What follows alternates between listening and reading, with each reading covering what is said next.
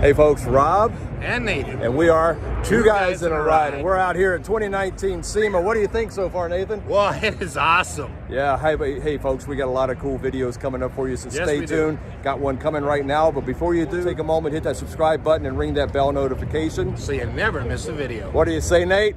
Let's go for a ride. All right.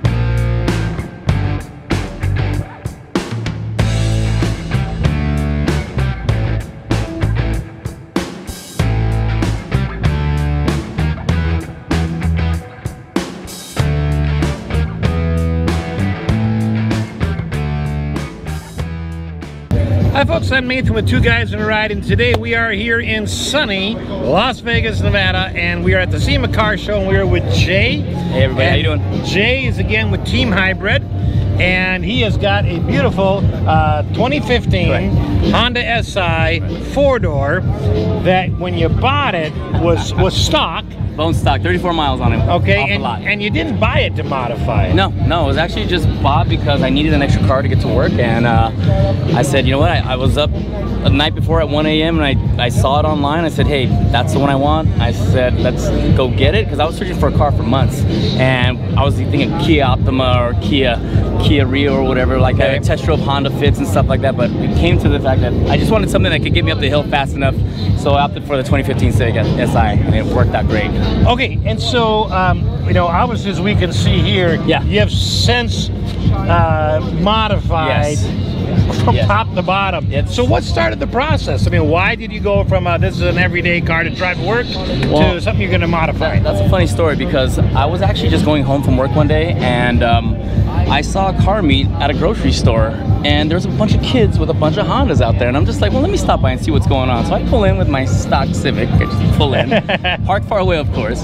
I walk over to these kids, like, hey, is there a meet here every week? And they're like, yeah, it's pretty cool, you know. So I got in touch with them. I gave them my number, and they were telling me, you know, they started calling me uncle, because I could have been their dad. So I started going to their meets and started getting inspired by all the, you know, because I used to race back in the 90s with nitrous and all that, with a 1990 Acura and everything, and I love Hondas. I love Hondas and Acuras. Yeah. But when I got to look at all these cars that are, you know, late car model cars, I'm just like, man, these are really nice. So I said, I can do it, you know. I'm in a position I can do whatever I want in my car, you know, and hey, and this is what you see. So I started going to more meets and stuff like that, and I said, you know, I just started putting little things here and there, and pulled the trigger, threw the supercharger on, and I just wanted to be noticed when I pulled in.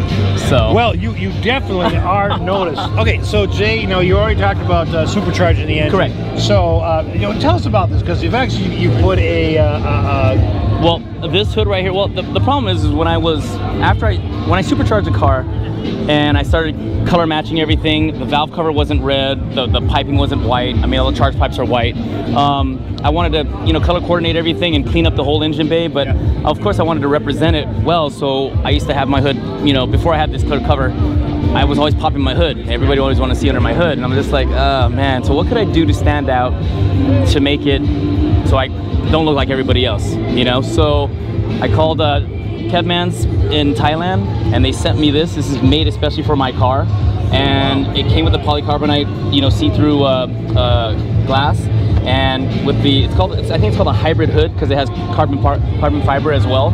And it was a great, as soon as I put it on there, before I even installed it, I added lights all the way around there, so it enhanced the engine look at night. And that's what you see right here. And then everything else, so now that I saw what was under here, when you look through the glass, I started cleaning everything up, like taking out the battery, cleaning up the lines, making it look, you know, presentable.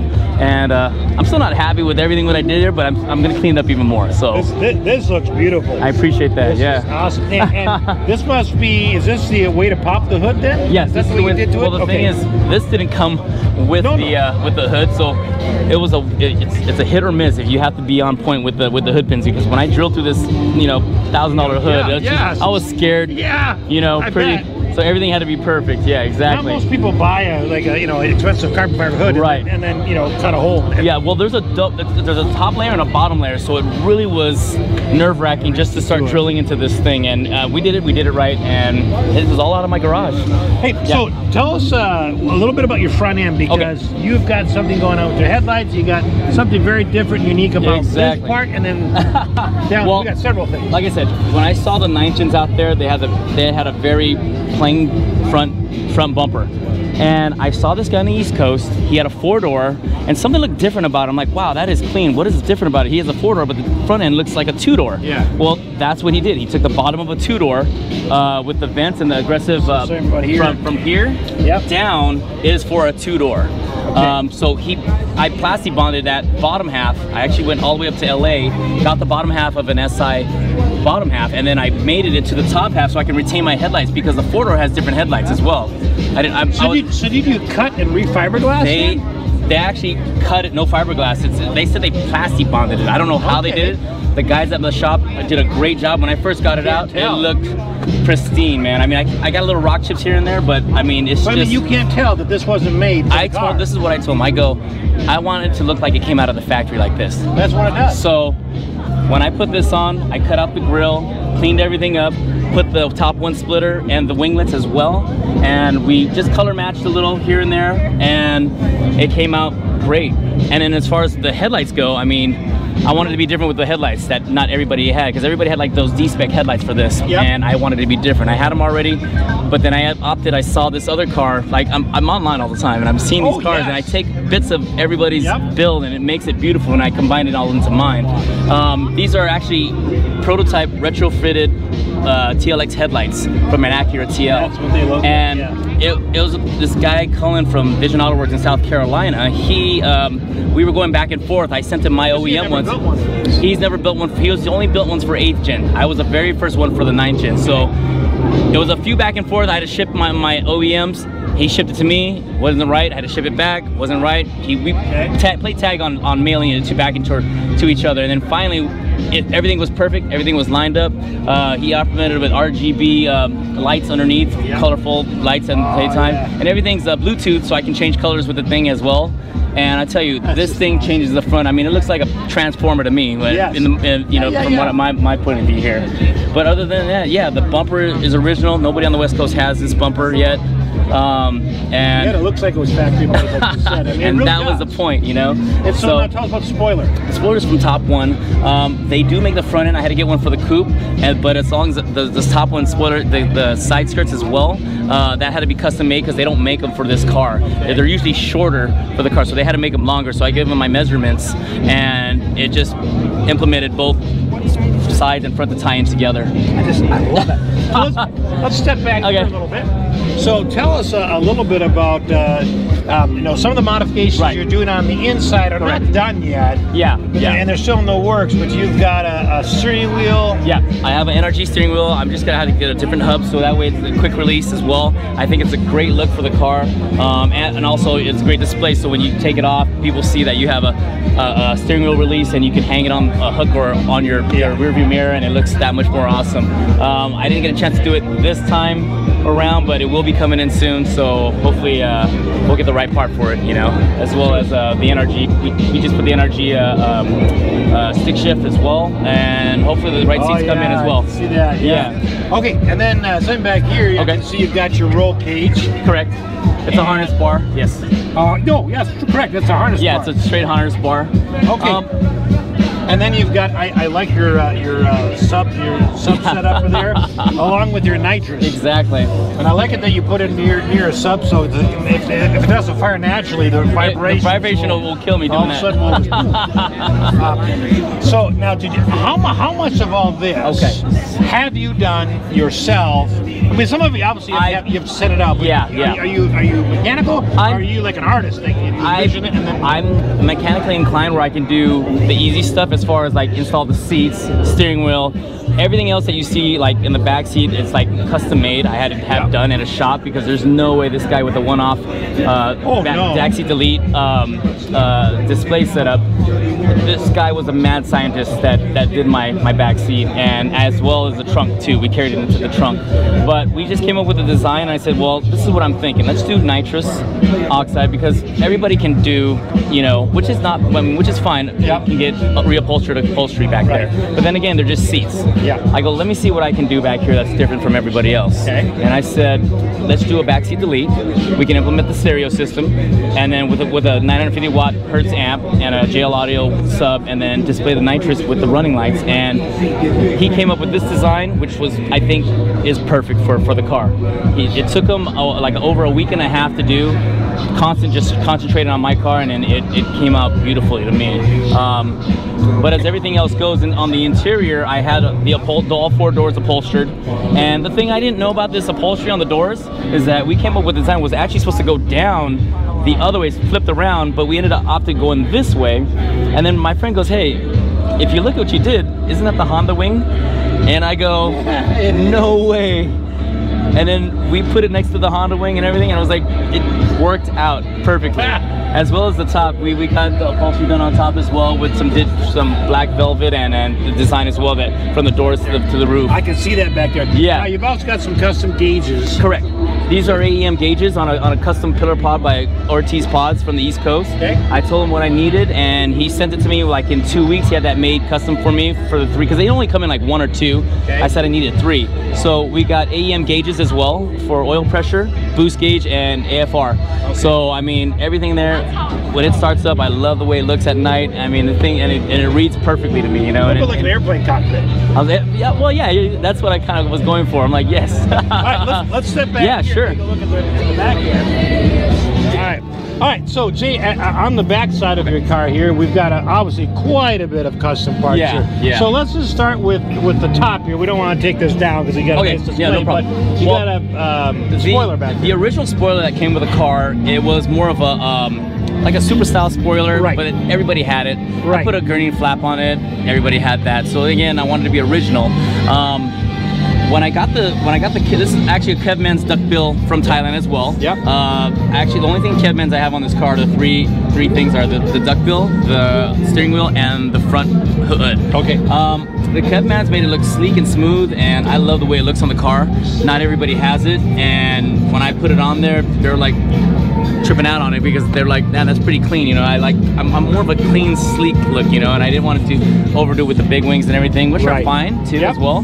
But for me, it's just that's my style. It's everyone in their own taste, right? Yeah, exactly. And I mean, this is your piece of artwork. Exactly. Right? So it should reflect you, and it does. I hope it's art. It does. Now, and then you obviously must have done some repaint, some blackout here. We did the vinyl wrap. It follows from the bottom to the back trunk. So this is all vinyl. This is all vinyl. Man, correct. Yeah, that stuff is incredible. Yeah, there is no paint on this car. It's, you know, it's just all vinyl from the front to the back to the top of the roof and everything. It was all done at once, and I think it kind of gave it an accent of, you know, where everything was at on the car. So I like how it turned out.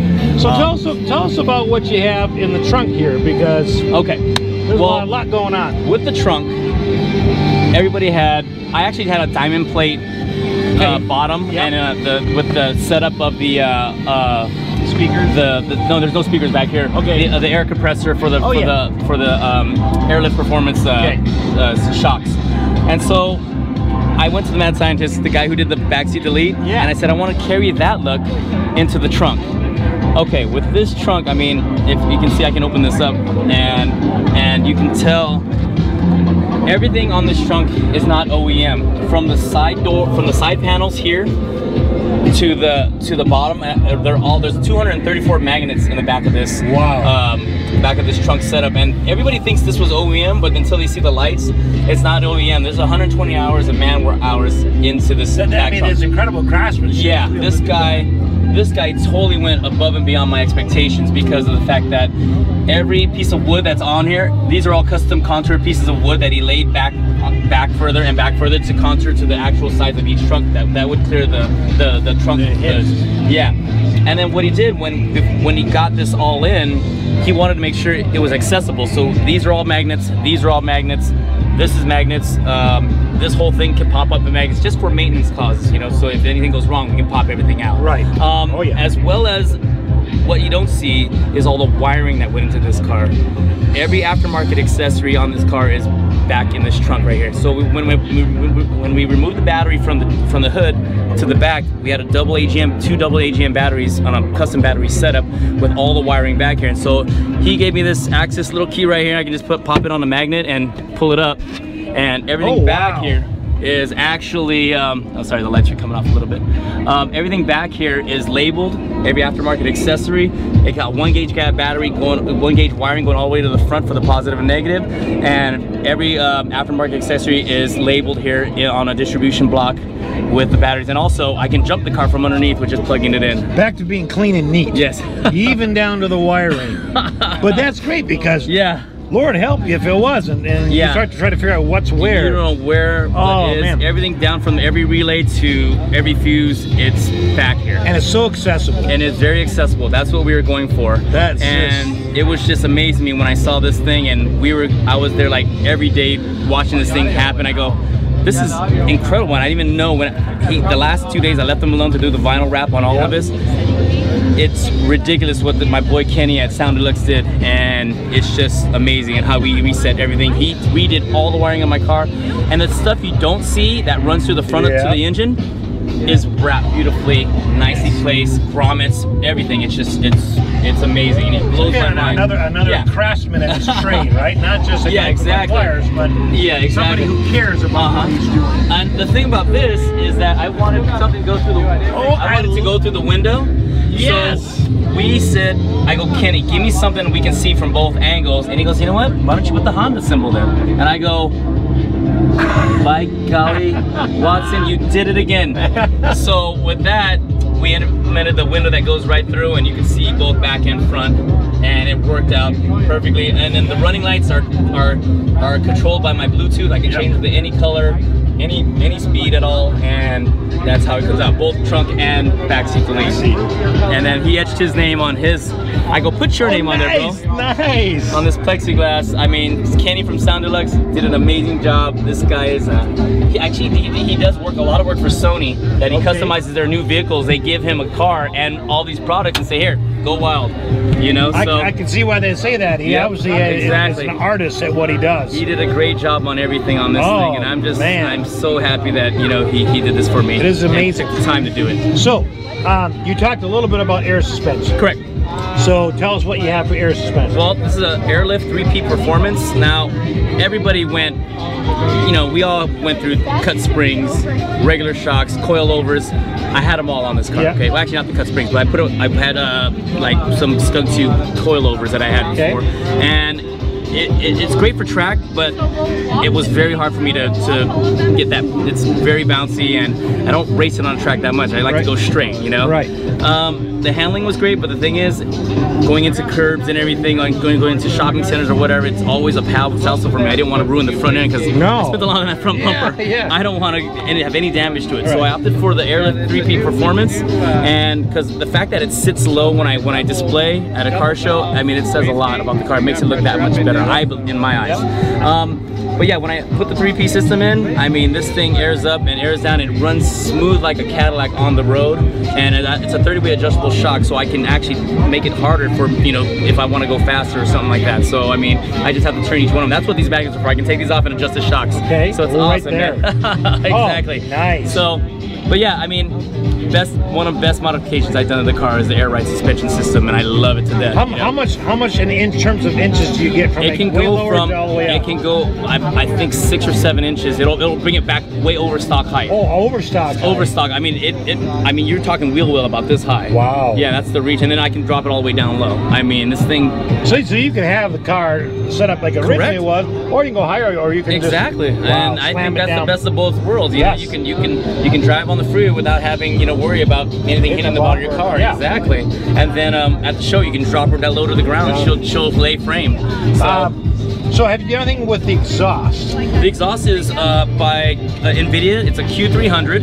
It's 3-inch from the tip all the way to the straight to the Skunk 2 header. Oh, wow. Can I admit there's no catalytic converter? I bet it makes a sweet sound though. Yeah, it makes a beautiful sound on this thing. And from back here, the engine sounds great. From up there, it sounds even better because of the supercharger and everything and the blow-off valve. Okay, so Jay, just a couple more questions. Obviously, you have a lot of graphics on your car in there, and you represent companies. Exactly. So we've talked about Team Hybrid. Right. You're a member in Team Hybrid. So tell us a little bit about who you're sponsored by. Well, I wouldn't be able to get all these sponsors if I wasn't on Team Hybrid. James Lynn started this thing about 25 years ago, 26 years ago, and I was very blessed he would accept my car into his car club, and it's been amazing ride. This guy has connections everywhere. Like I said, without the team, I wouldn't have any sponsors. We are sponsored by Michelin. We are sponsored by Amsoil. We just did a shoot with Amsoil last year up in Oxnard, and it was amazing. And then our newest sponsor is Tire Stickers. I do have tire stickers, but I didn't put them on the actual Team Hybrid type of stickers. Right, and we've seen those. Yeah, we had it on exactly. Chris's car. I left it on because there was I had no time for anything on this, so we just left them on, and I'll do it after because I'm getting new tires by Michelin anyways. Okay. Other than that, we have Skunk 2 has been a great sponsor for me. Whenever I'm at shows and they're boothing, they always want me as a booth car, and which is cool because I'll give them love. They always give me love. So anything I ever need, Skunk 2, Craftworks, Grams are all one company, and they make great products. And anything that I need from them, big bore throttle bodies, fuel pressure regulators, gauges, the supercharger, the exhaust. I mean, I had an exhaust brake on this thing. They sent me a new one the next day, and it's awesome, these guys to work with. Wow. Other than that, man, That's really nice. Everything here, what you see as far as the labels go, Maserati wraps and everything did my car, and if anything that goes wrong with it, they take care of me. Yeah, so I mean, our sponsors, it's amazing that these guys do, and when I show for them, they give me love by just giving me their products, man. Right. I can't represent them better, for what they have, So. Well, I think you've done a great job representing everybody that helps you. That's a beautiful car. These guys are amazing. And well, it takes a person like you though to have that drive to want to do something with a car, and then to have the vision to say, how am I going to create? It's a little bit like when Van Gogh made masterpieces. That's right. You're the Van Gogh for this particular car. Yeah. He has both ears. Oh yeah, you're right. Well, this was before that slight Van Gogh incident. So I got one more question for you, Jay. What's your favorite thing about this car? Oh, my favorite thing about the car? Well, my dream was always, back in the day, you never seen Hondas supercharged or turbocharged. You have, but they were few and far between. So my dream was to always have a Honda 4-cylinder that was forced induction. So I'm gonna say my supercharger from Craftworks has been the best thing I've ever done to my car, because it just makes me stand out. It ties in the look with performance, and I love to go fast, so when I put that pedal to the metal and I hear that blow-off valve going, every penny is worth that supercharger, man, and I love it. With that pressure, that doubling the horsepower on this car is just intense. For going from 210 to 442, and getting the best tuner in San Diego, Darden, I gotta give him a shout out because he just tuned this thing to perfection, and he does it safe and he does it well, man. And I just love the way he did things. So awesome. I'm gonna say the supercharger is the number one thing on my car. Exactly. So it goes from 210, correct, crank to 442 to the wheels. I can't even imagine what that would feel like. That's just awesome. It'll put you back in your seat. Ow, I bet it will. And I love it. Jay, thank you so much. Thank you, guys. Channel for interviewing with us today with your awesome car. Hey, I appreciate everything, you guys. You guys are awesome. Appreciate it. Thank you.